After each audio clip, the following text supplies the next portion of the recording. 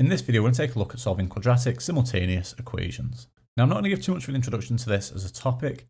This is just more of a follow-on from what we did in GCSE Maths for solving, again, quadratic simultaneous equations. So let's just jump straight into it. So I want to solve these simultaneous equations here. So what I'm going to do is I'm going to label this first equation here as 1, my second equation here as 2. Now, what I need to do is rearrange equation 1, make either x or y the subject here.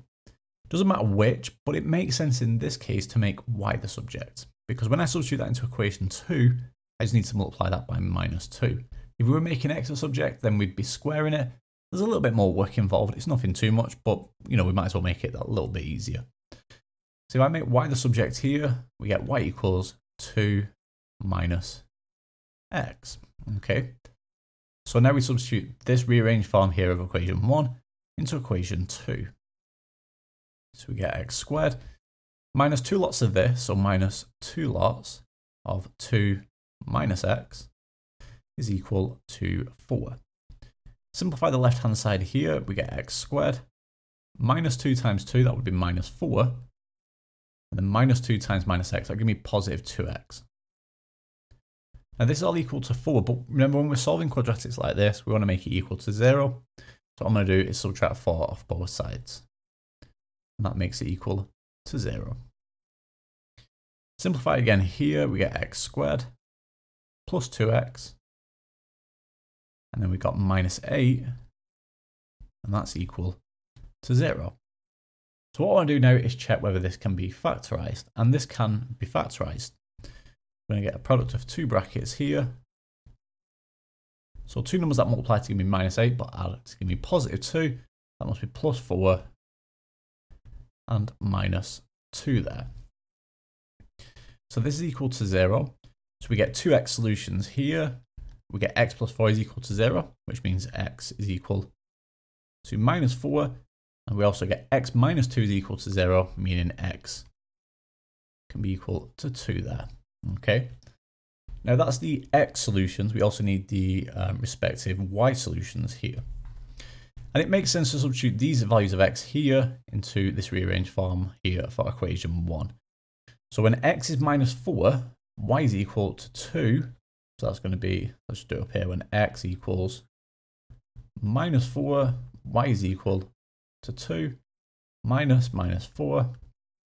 So that's the same as 2 plus 4, giving me 6 there. So we get 6 when x is minus 4. And when x is equal to 2 here, we get y equals 2 minus this x value here. So 2 minus 2, giving us 0. So nice and easy there. Okay. And there we have it. Oops, that should be a y.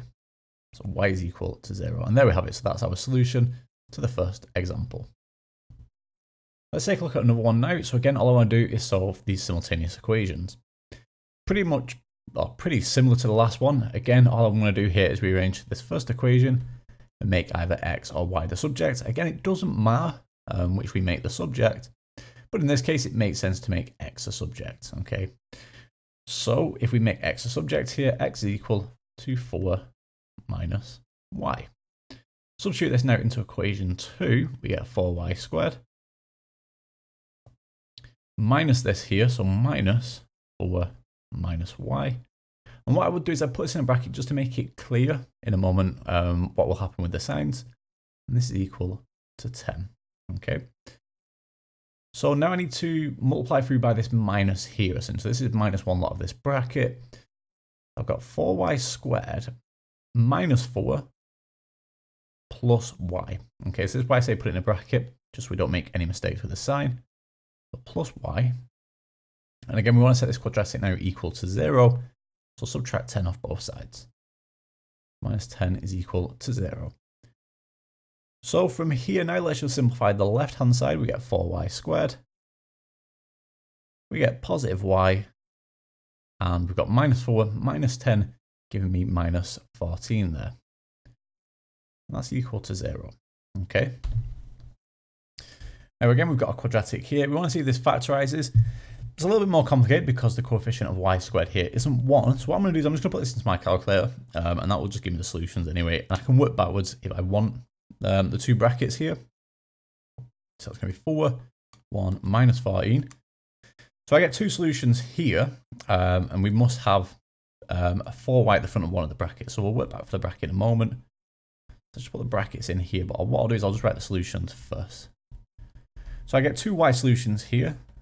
We get y equals minus 2. And I also get y equals 7 over 4. Okay, so we've got y equals minus 2 and y equals 7 over 4. So that means that I have a solution here of plus 2, because y plus 2 is equal to 0, so that means y must be minus 2. And then I must have minus 7 here, okay, because 4y minus 7 must be equal to 0. Solve that and you get 7 over 4. So that gives us the two y solutions.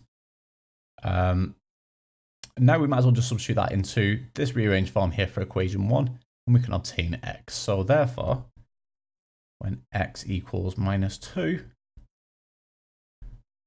sorry, when y is equal to minus 2, I keep getting mixed up with my variables, then we get x equals 4 minus 2. Again, this is just the same as 4 plus 2, giving me 6 there.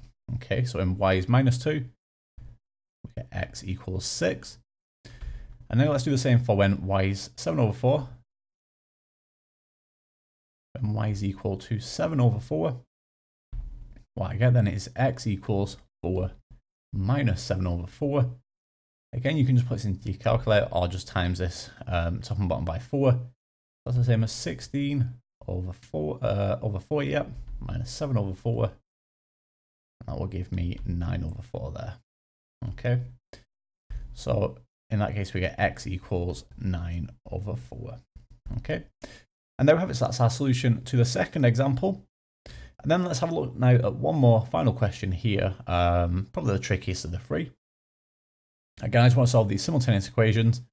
I've got my first equation here, x plus y plus 1 equals 0. Let's label that equation 1. And then my second equation here, y squared plus 2x squared plus 2x equals 0. And let's label that equation 2. Again, I just want to rearrange now equation 1 and substitute either x equals or y equals into equation 2.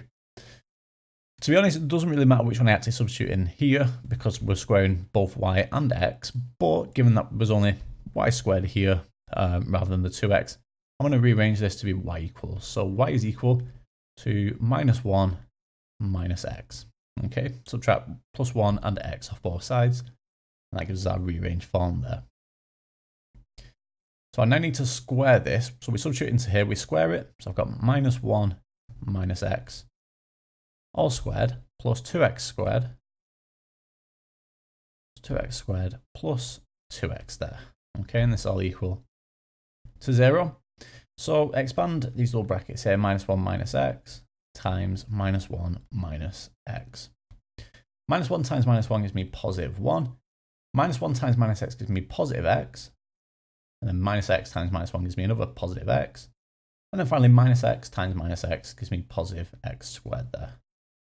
So all in all, what I get here is x squared plus 2x plus 1 there. So we put that in here. I've got x squared plus 2x plus 1 plus 2x squared plus 2x.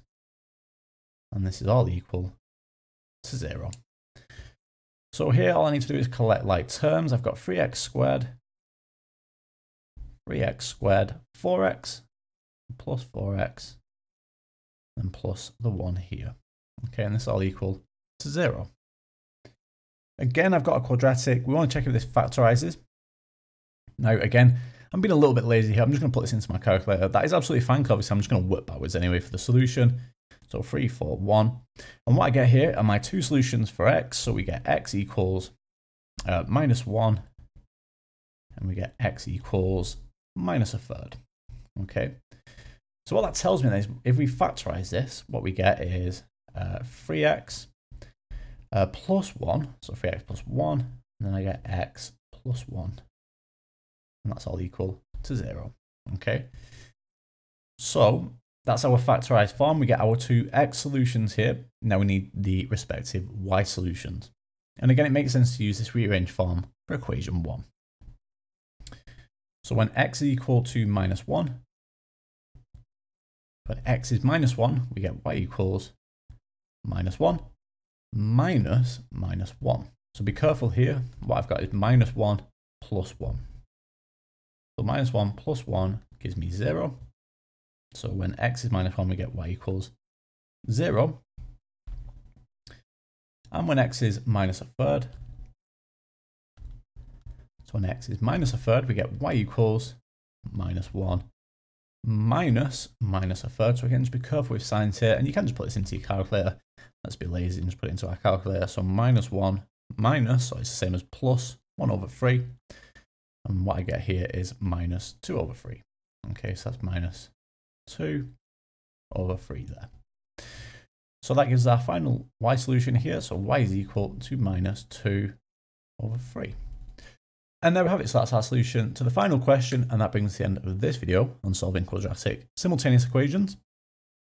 In the next video, we'll take a look at quadratic inequalities.